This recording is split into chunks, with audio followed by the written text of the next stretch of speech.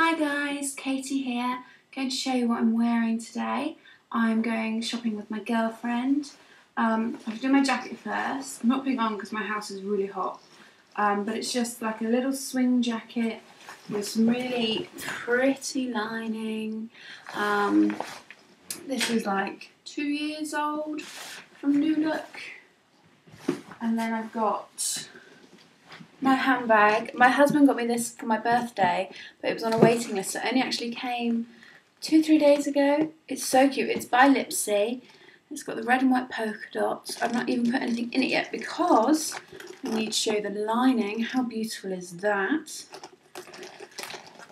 So yes, love it. Outfit wise, it's very basic if I'm honest.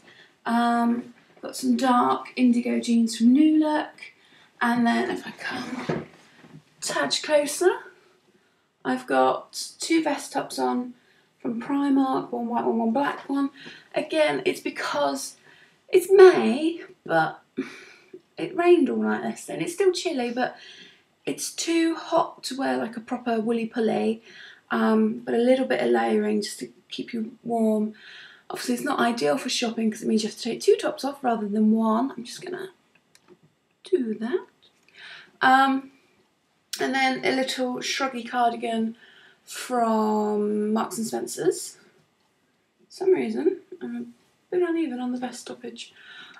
Jewellery wise, I've got this lovely necklace which I absolutely adore. Hang on, if I go like that. It's on a blue ribbon and it's like stone and there's some beads, and I just love like these beads. It's like animal print, so obviously they've been painted and treated and things, but my husband bought me this in this little boutique in Egypt. Love it. Other jewellery, I've got my Saints bracelet on, and I've got a gummy bracelet on, wedding ring and engagement ring, Vivienne Westwood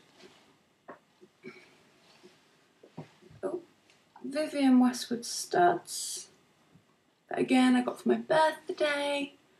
I'm looking really pale today, and normally I would bung on a load of bronzer, but my girlfriend that I'm going out with is very much English Rose, and she doesn't wear a lot of makeup, so I always kind of look a bit full on anyway when we're together, because obviously I've got quite big hair and I do wear the eyeliner and mascara, so I think if I put a shiz load of bronzer on as well today, it would just, you know, I'd look even more weird next to her.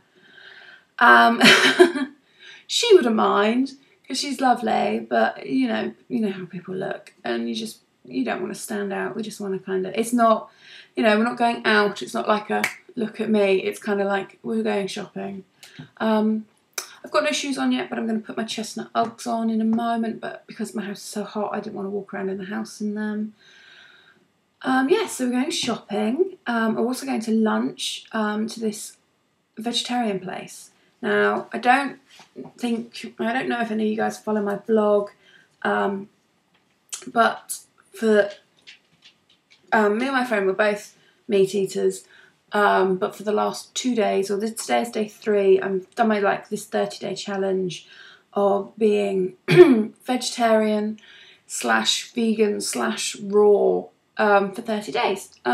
Mostly to try, because you know I'm 30 and I still have teenage skin, and it's not a dead thing because you know I have a Clinique 123 like twice a day. And it's, you know, so I take all my makeup off at night, and I can't blame my age anymore. So somebody said, oh, it could be a toxin thing and celiac and all of this, because I have them on my arm and they're not like spots, but they, yeah, somebody said, oh, that's, you know, you're celiac or you can't have wheat or something. So attempting this for 30 days. Today is day 3. So pretty much everything I've eaten so far has been vegan, and everything up until last night had been raw. last night I made myself some soup because I was really cold, and I like walked Darwin, and it was raining, and I was like cold to the bone. It was like, oh, I need warm food. So I had soup last night, but everything I've had so far has been vegan. And I've had a range of emotions from like day one. I was like excited because it's a challenge, and you can see I have some lovely selection of fruit, and my fridge is full of fruit, and my cupboards are full of fruit.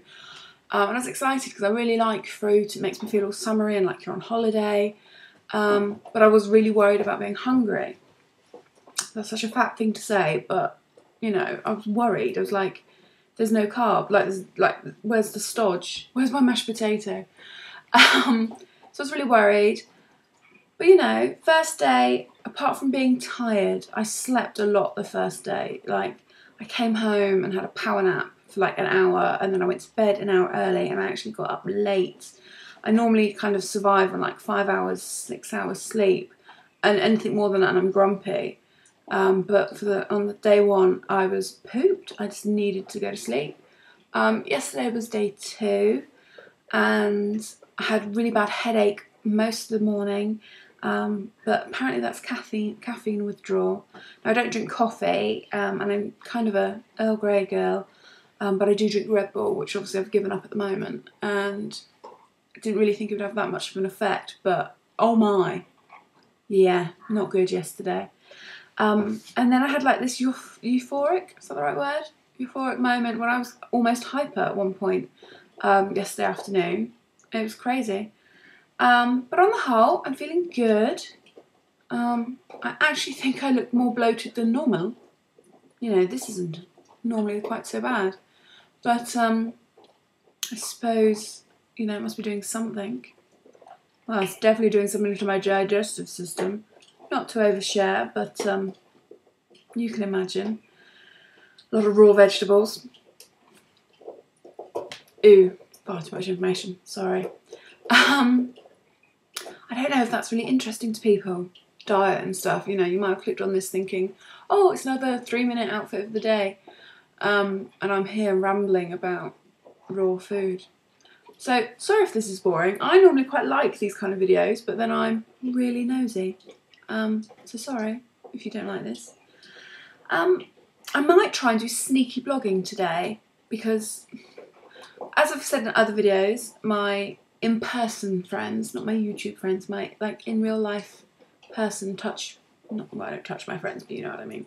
Friends don't know I do YouTube or blog, and that's pretty much how I like it because I like the freedom I have to express myself and share things that I can't necessarily share with my real friends. And that's not saying I can't open up, but it was like when I was a couple of weeks ago, I was kind of struggling with the knowledge that some of my friends weren't being faithful to their partners, and obviously if all my friends knew I had YouTube, I couldn't have done that.